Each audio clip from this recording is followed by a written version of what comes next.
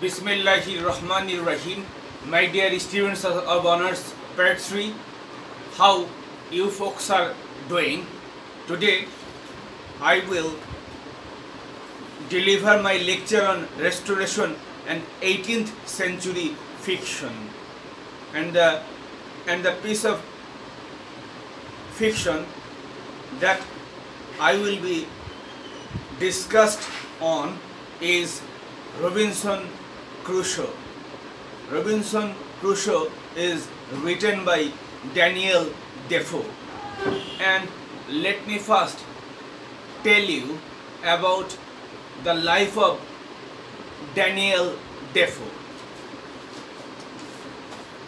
Daniel Defoe was born in the year 1660.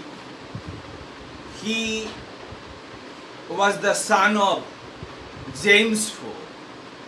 Originally, he was named as Daniel Defoe, and he prefixed day. He prefixed day with his name at the age of 40 and became Defoe. That is, at the age of 40, he became Defoe from Foe. That is, from Daniel Defoe, he became Daniel Defoe. His father was a tallow chandler. Tallow chandler, in Bengali we can say the person যে লোক চর্বির বাতি প্রস্তুত করে এবং বিক্রয় করে তাকে আমরা tallow chandler বলে থাকি. His father was a tallow chandler and later gave up that profession to become a butcher, and his father James Defoe was a dissenter or a Puritan, who are also known as non-conformist, and his father was a supporter of the Cromwell's Commonwealth, which ended in the year 1660, just before the birth of Daniel Defoe. And as dissenter, they were the persecuted minority in the society. You know that with the ascension of Charles II in the year 1660, the Restoration period began in English literature.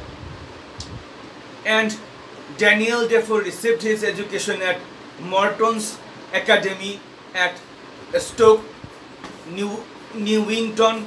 He received education to become a clergyman, but he did not choose the profession of a clergyman and instead became a hosier or haberdasher.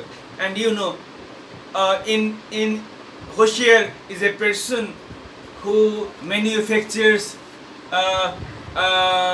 vest undergarments, and haberdasher in England is a profession, is a business, or the person who sells small articles for sewing, dressmaking and knitting, such as button, ribbon and zips, are called haberdasher. That is, haberdasher is a person who sells small articles related to sewing or dressmaking.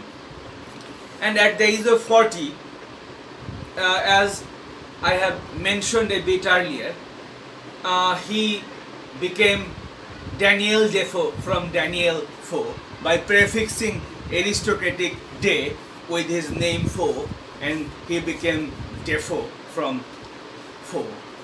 He remained a dissenter throughout his life, and he was like a middle of the road man who hated extremism of all sorts. and in his lifetime Daniel Defoe was imprisoned several times, and he wrote pamphlets very prolifically throughout his life. And you know, pamphlet is a small booklet or leaflet containing information or arguments about a single subject. In 1719 he published his most famous book, Robinson Crusoe, and Robinson Crusoe is one of the classics of English prose fiction. It is often considered as the first English novel in the proper sense of the word. But one glaring deficiency of Robinson Crusoe is that there is no love affair in it. Sexual love, which generally is a hallmark of all great novels, is absent from Robinson Crusoe. And some of the famous novels of Robinson Crusoe are Captain Singleton, Moll Flanders, A Journal of Plagiarism, and Roxana. And by the time he died in 1731, he became the most prolific of English writers. And now, my dear students, I will discuss about the genre fiction. And you know, literary genre or literary forms have some ramifications or categories like poetry, drama, fiction, non-fiction, and criticism. And the area fiction covers romance, short story, and novel. That is, romance, short story, and novel, all three comes under the broad category fiction. And fiction is fictitious narratives in prose. Sometimes it is based on facts but narrated with the color of imagination or hypothesis. It is different from factual or real reports. All novels and short stories fall under this genre or under this form. And novel, you know, is a fictitious prose narrative of a certain length, 50,000 words and above. A novel tells an imaginary story about recognizable characters and their actions. In other words, the people and events in traditional novels are imitation of real human society. Some of the common elements found in a conventional novel are a fictitious story, a plot structure, suspense or curiosity to know what happens next, credible characters, setting in a place where the incidents of the story take place, setting in time that changes with the progress of the story, a point of view or the voice of the narrator, longer than short stories and usually shorter than romances. An illusion of a realistic society, a world vision. A novel may be tragic or comic, or it may be general or regional, even may be psychological or social. It may be picaresque or gothic or epistolary, or a non-fiction novel or a novelette or a small piece of novel. And now I will tell you the story Robinson Crusoe in brief, and it will take me 2 or 3 classes to narrate the story, and today I will only tell you the beginning of the story, my dear students. Robinson Crusoe was born in the year 1632 in the English city of York. Very early in life, his head began to be filled with rambling thoughts. That is, thoughts of different types. His father wanted him to study law, but he felt a strong urge to go to the sea. His father was strongly